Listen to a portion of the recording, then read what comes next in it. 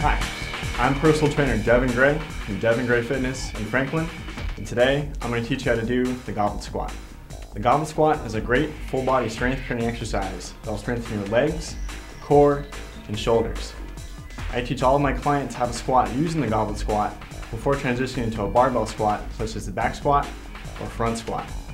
Begin with 2 to 3 sets of 8 to 12 repetitions, resting for 60 seconds between sets. So to begin on the squat, you can use either a dumbbell or kettlebell. Hold the kettlebell as you're upside down, off the chest, or hold it by the horns, which is tougher here.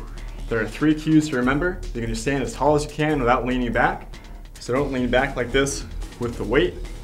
Pull your shoulder blades back. And then you're going to sit back down between your legs by spreading your knees. So I stand tall without leaning back, spread my knees, sit back between my legs, and stand up without leaning back.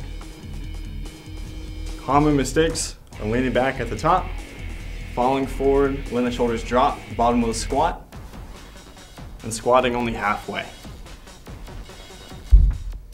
I'm Devin Gray, and I hope that this information helps you to look good, feel great, and become more athletic.